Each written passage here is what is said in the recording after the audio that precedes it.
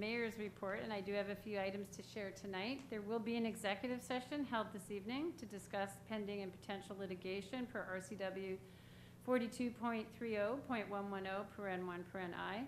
The item is expected to last 40 minutes, and no action is anticipated to follow in open session. There are some community events that are going on. So along with the Issaquah Police Department, I'm excited to participate in several neighborhood National Night Out events tomorrow, August 3rd. National Night Out is an annual community building campaign that promotes police-community partnerships and neighborhood camaraderie to make our neighborhoods safer, better places to live. I thank the neighborhoods who are hosting some events this year. It's going to be fun.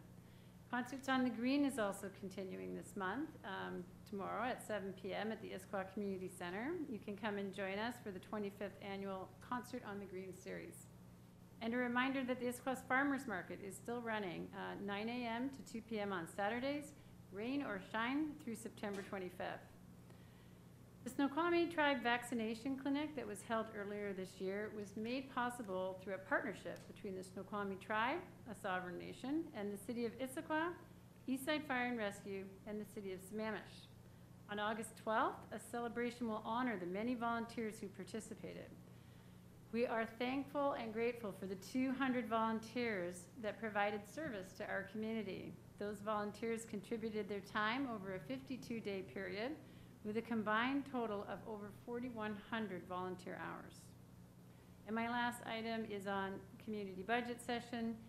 As I begin to prepare the 2022 proposed budget, we are looking for some community feedback. And the city will be hosting a community meeting at 6 p.m.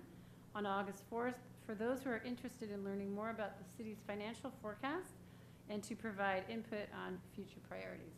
And that concludes my report.